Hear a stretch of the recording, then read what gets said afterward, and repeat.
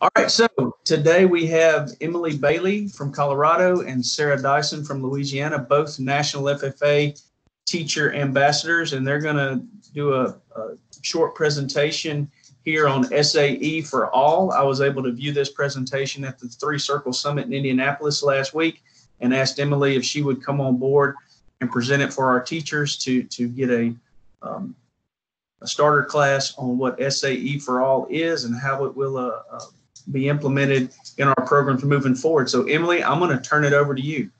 Thank you. So hi folks, I'm Emily Bailey and I serve in Colorado as a teacher mentor to our first through third year ag teachers. And one of the specialty areas that I have the privilege of sharing with people is SAE for All. So if you haven't heard of SAE for All yet, I really encourage you to head to this website, which I'm sharing right now, which is saeforall.org. And so I really want you to think about SAE as this work-based learning component of what we do for students.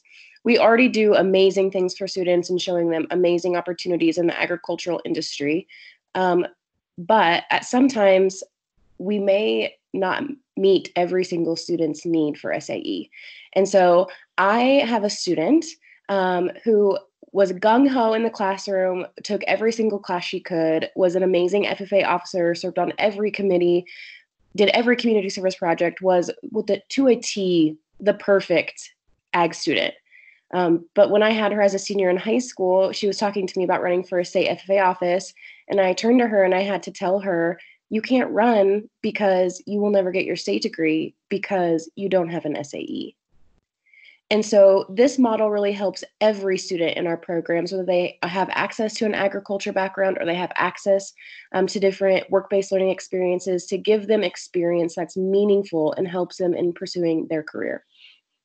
So SAE for All was created by the National Council for Agricultural Education, and it's been in the works since 2008. But on this site, you can actually go through and here, you can choose what you are. And so we're going to go through the educator stuff today. So I'm an educator and I'm going to access the educator resources, and feel free to hop on with me too if you'd like to go through. And so here we have overarching PDF. So this has all of the teacher edition, and this is the complete student edition too. And really, I want to show you the difference in what SAE for All is comparatively to what we already do. Again, what we're already doing is really similar to what this is. We're just filing it down and making it more purposeful and meaningful so we can help every student.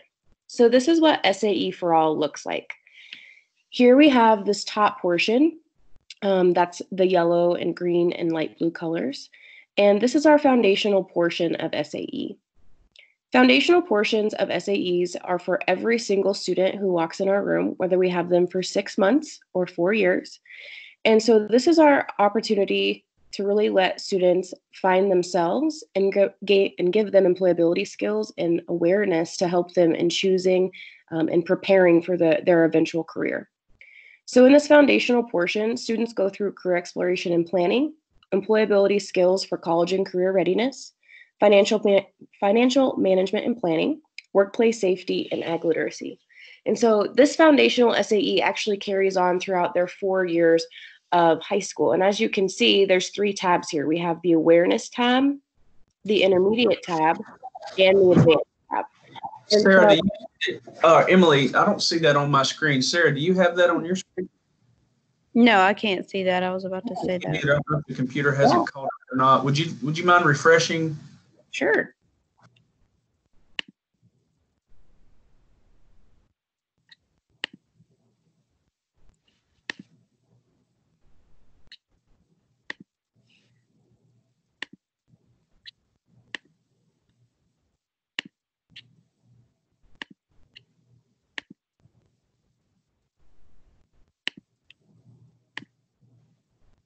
There we go. There, that's what. Yeah. Sorry. All right. So on this page, you can see that these are the foundational pieces. There's career exploration and planning, employability skills for college and career readiness, personal financial management and planning, workplace safety, and ag literacy. And this foundational piece, again, it goes through all 4 years. So if you look, we have different levels. We have awareness, intermediate, and advanced. And so students should be actively doing these things, maybe in your classroom, maybe outside of your classroom, however you want to set it up, where they're getting an awareness level, they're getting an intermediate level, and they're getting an advanced level. And so awareness is really, exactly what we do in a career exploration unit, where we're having students explore careers in agriculture. Whereas on the advanced level, that career exploration and planning is really, creating a budget of how they're going to spend their financial aid and if they're going to need a part-time job to get through college. Those things are that kind of planning that we need. Once students have a good grasp of what career or career area they might want to go into, then we go down to what we already know and love about SAE, which is these immersion types, which are the blue. So on this blue screen, we have our already known SAEs, but we have a couple extra ones. So we have the placement internship, ownership entrepreneurship, research, which is broken down into 3 areas now, the school-based enterprise, and the service learning. So again, once students have a good idea of what their skills are, what their passions are, and what career they want to go into, they can choose an immersion SAE where they get to actually experience that career. And so placements and internships, the difference in internship is, so I always use this example. So you have a student who works at a co-op. Well, in a placement experience, they might just be running the scales and doing tickets. In an internship experience, they'd like to become a finance officer. And so instead, they're working behind the scenes with the finance officer in an internship where they're learning how to do those things at a co-op. The difference between ownership and entrepreneurship is ownership is potentially owning livestock for a year. So we always use so we buy hogs here in our state in March or April, and we sell them in August. And so that would be an ownership experience. They own them for that time. Whereas a breeding operation where they're breeding 3 sows is more of an entrepreneurship because they're starting their own full-fledged business that has a lot of entrepreneurship capabilities of a small business that we would see in our economy. In research, we have experimental, which is our normal experimental type, analysis, which is where they can analyze data or other information and come up with a conclusion. And then we also have invention. So we have students who are crazy about inventing new products that are very exciting for the agriculture industry. They can actually do an SAE where they invent products. The school-based enterprise is where you're running a supervised agricultural experience out of your school. And this one's very interesting and exciting. How we have it set up in Colorado, and we're hoping to create some models for other states as well, is we would have a board of directors, which are a group of adults that kind of oversee that school-based enterprise and are experts in that area. And then we have officers who are students who are executive officers who take care and run the business, and you'll have student workers who may get paid an hourly wage. So a lot of school-based enterprises that we see are greenhouses. Service learning. Service learning is where a student creates a service project. They reflect on it, they make changes to it, and they do it again. And so the person who's organizing this event would have a service learning project where the students who might work for the service project get community service for it. So that's, in a nutshell, the changes of what SAE for All are bringing us. But the main thing is this part right up here, this foundational piece. This foundational piece is for every single student.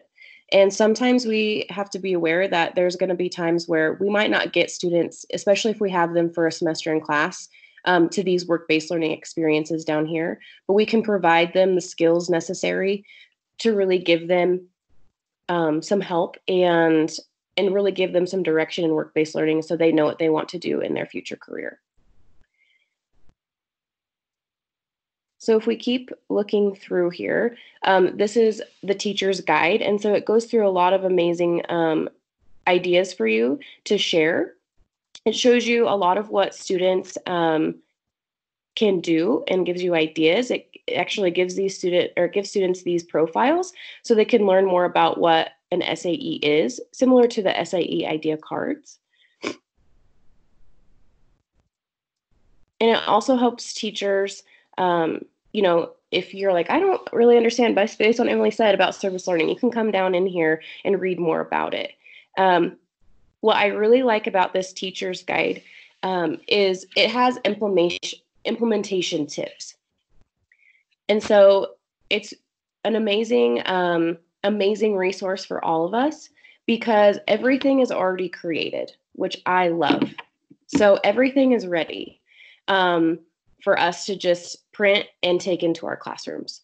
And so that's why I love this SAE for All, because we've spent a lot of time in creating it and making sure that we have all the pieces connected. And so, like I said, this is the teacher's guide, but the student guide is actually print ready for students to take and actually go through activities. It has rubrics, and it actually has different graphic organizers for the students to fill out as well. Sarah, would you like to add anything? No, I think you're doing well. So with the student guide that's available, they would be able to print that out and use that as a tool in the classroom. Yeah, let's go ahead and we're going to look at it.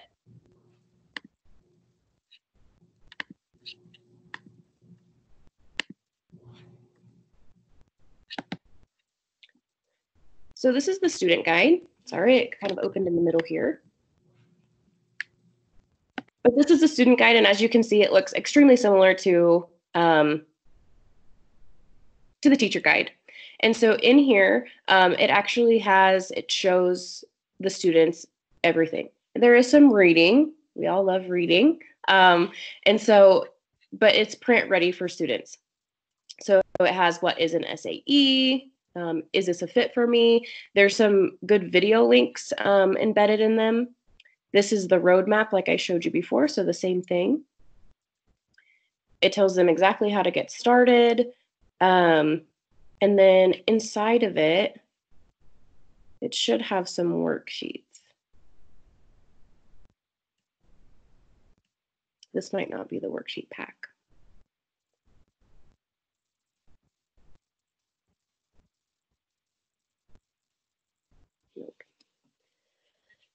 So this is the information sheet for them. Let me see if I can find.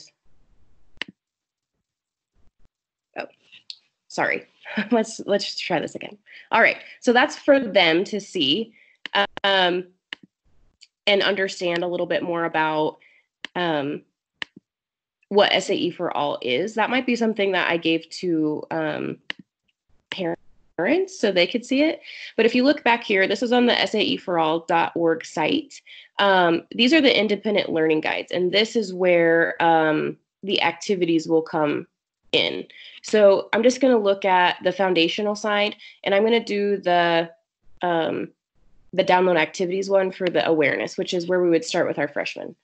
And so it brings you to Box, which is managed by ffa.org. And you can actually, I want to do SAE activity guide A1. And then here we go. So it actually gives it on my screen, Emily. Oh, thank you. We're still on the website. Yeah, sorry. I keep forgetting I have to stop sharing and share a different page. You're okay.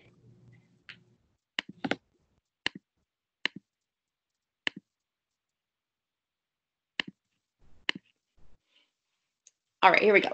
So this is the SAE for All activity sheet. And so it actually it goes through, we're going to go through these links and they're going to take some career inventories. From here, they fill out information. So the top 4 careers they chose and why. They go here to summarize. So after completing 2 interest inventories, identify your top 5 careers. And then it has some reflection for them. So it's already created interactive. These are already These are already activities that were created in that guide that I showed you previously, but now we have a graphic organizer and a literal 1, 2, 3, 4, 5 of what we need to complete for students. So this is jam-packed, ready for everybody.